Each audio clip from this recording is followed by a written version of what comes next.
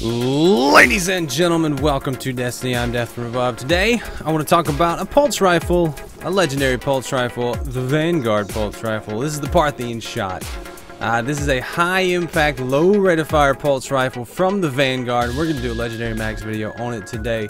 So what I like to do in my Legendary Max videos is go over a gun in Destiny, talk about it, talk about the stats, go over my version. We'll do a little PvE and PvP gameplay where I'll give it arbitrary grades based on my own experience and what I prefer, and then we'll talk about if it's a fun gun or not. So if that sounds like fun, let's strap in, hold on, and let's go.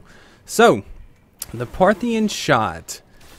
Let's take a look at it. So, it is the Vanguard Legendary Pulse Rifle from the Rise of Iron. It reads, "Who's got the last laugh now?" And I did a little research on the name Parthian Shot because it was interesting to me, and I found out it is a military tactic where archers on horseback would feign retreat. So like armies would be fighting, they would feign like they were retreating, and as the archers are on the horseback running away, they'll turn around in the saddle and fire arrows back at the pursuing army.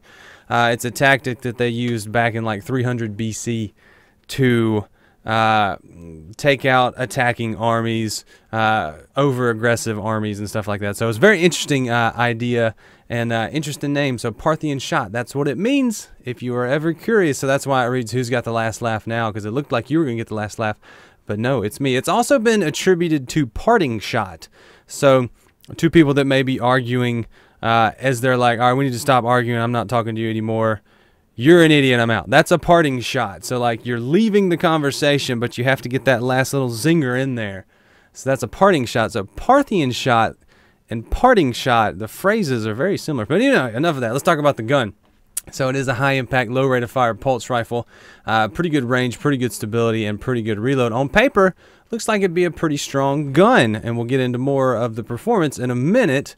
So base stat-wise, it has some pretty good stats. The aim assist is pretty low, though. The equip speed is pretty slow, and recoil direction is not the best. So it's not a very fast gun, but it is a hard-hitting gun. So my version, I got this to drop. It has the reflex sight, the quick draw sight, and the OEG scope. I like the OEG, but I left it on the reflex because of this approved aim assist. Mine comes with Eye of the Storm. Eye of the Storm. I went Australian for a second there. Eye of the Storm, partial refund, small bore, lightweight, and head seeker. The thing that made me interested in this one is it has head seeker and it's a high impact pulse rifle. Head seeker on high impact pulse rifles, in my mind, should be pretty good, right? So I leave it on Eye of the Storm because partial refund just doesn't sound like something I'm really interested in.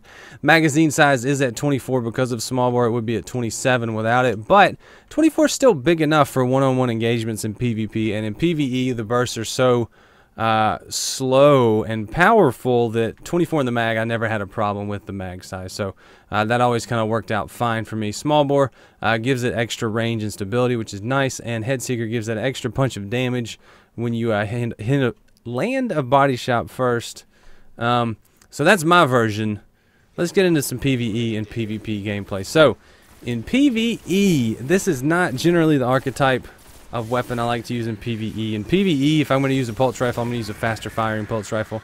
Something I can kind of hit multiple targets quickly with. This one, I felt like each shot you had to fire the shot, wait for your trigger to come back and fire the next shot. Now, if you were accurate and you were hitting the right spots, you could get crits all day. This gun has insane range and really, really good headshot range. Like, I was getting headshots from very, very far away. Farther away than I expected I should be able to. So it's definitely got the range going on for it. So I was getting lots of good hits from lots of good distance, but it just felt slow. It does have a slow equip speed, so that kind of adds to the slowness of the gun along with the rate of fire. The high impact tries to make up for it, but not so much. And so in PvE, you could take out enemies. You could hit headshots very, very easily with this gun. It may just be that I haven't used pulse rifles in a while, but I felt like I was getting headshots very easily with this gun in PvE. And PvE, as far as bosses go and higher damage, higher health enemies, I didn't really like it. I felt like I was waiting on the next burst, and the enemy's health was just sitting there. Now, certain bosses, it would take off large chunks of health, but it just was too slow for me. Just a little bit too slow in PvE, but I don't know. That's what I think about it in PvE. I'm going to give it a C. If it deserves a grade even. For PvP, this is where I was interested for this gun because it has head seeker It has small bore and it has Eye of the Storm. I figured in PvP it'd probably be pretty decent because it's pretty strong. Now I will tell you the damage numbers that it puts out. It puts out 24 to the body, 34 to the head, and I don't think that's with Headseeker active. It may be. Don't quote me on that. You'll see in the clips, if you just pay attention, you'll see what the damage numbers are. I don't have them right in front of me while I'm recording this commentary, but I wanted it to be stronger than it was, and it just wasn't. There are many times where I felt like I should have killed somebody and I didn't. It's really a 3-burst gun. If you get that first body shot and the rest of them are headshots, Headseeker may proc and you may get a 2-burst kill on a lower health, lower armored guardian, but most of the time you're going to have to 3-burst people, which for this slow of a rate of fire pulse rifle is no good because the faster rate of fire pulse rifles 3-burst people too, and they can do it quicker. So you really want a 2-burst with this gun. So if you had glass half full or some other damage increasing perk, reactive reload maybe, I would really like glass half full reactive reload on this one. That would make it pretty interesting. So it needs a damage boost, something to put it in that 2-burst territory, give it that extra little punch, something to put more damage down range. Like I said in PvE, it's a little bit slow. It felt a little slow, felt a little sluggish using it. It didn't aim fast because of the equip speed. So I felt like I was behind the target sometimes, and it may just be me being not used to pulse rifles again, but even so, it was a slow gun. Now, comparing it to like my Lyudmila D, same rate of fire, same impact. I feel like the Lyudmila does good, but it has, I believe it has glass half full and it has counterbalance, so it's got the right things going for it in the right places. All the other pulse rifles I used are higher rate of fire, lower impact pulse rifles, so it's a slow pulse rifle. It's got a lot of punch, but you need a little bit more help to get those 2-burst kills on this gun. So for PvP, I'm gonna give it a C as well. I didn't really like it. So, is it a fun gun? I don't see how 2 C's can make a fun gun.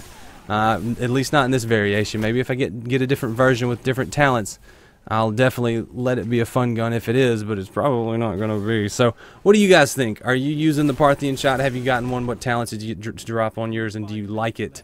I'm always interested to know what you have to say about this and what perks you have on your gun that you may think makes it good. I just couldn't get this one to work for me. So let me know in the comments which ones you like. And if you ever want me to take a look at a gun, leave it in the comment and I'll probably get around to it. Or at least I'll let you know where it stands on my list.